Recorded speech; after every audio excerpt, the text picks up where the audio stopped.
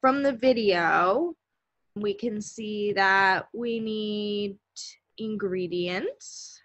We need peppers, vinegar, salt, garlic, sugar.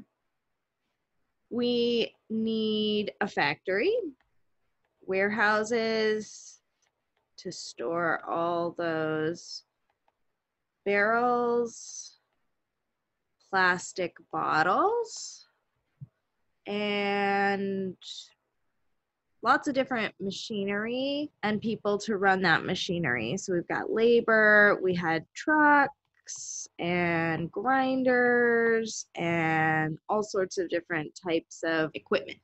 Right, so here you can see lots and lots of different types of specific inputs. We could break them down into these 4 broad categories, but what we're most interested in is whether or not the input is fixed or variable. What we mean by that is how does the input change with the scale of production? So a fixed input does not change with the scale of production, how much we are producing.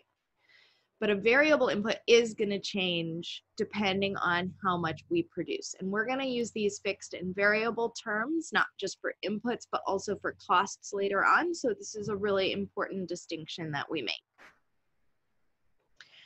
In the context of the Sriracha factory, let's go ahead and classify inputs as either fixed or variable. So we'll highlight our fixed inputs in yellow and our variable inputs in green.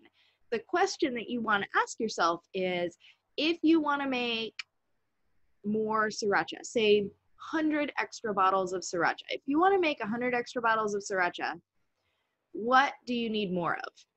Clearly, we need more ingredients, right? We need more peppers, more vinegar. We're going to need more bottles.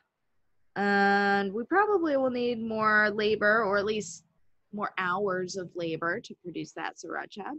But we're not necessarily going to need a whole new factory or a second warehouse just to make 100 extra bottles of Sriracha.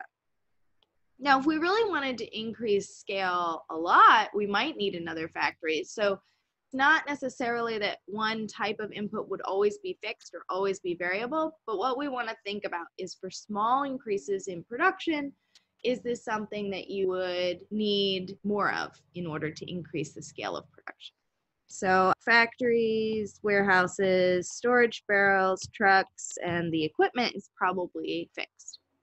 Now that you understand this distinction between fixed and variable inputs, we're going to go through an example with some numbers about a coffee shop and explore a little more how we might characterize production using numbers.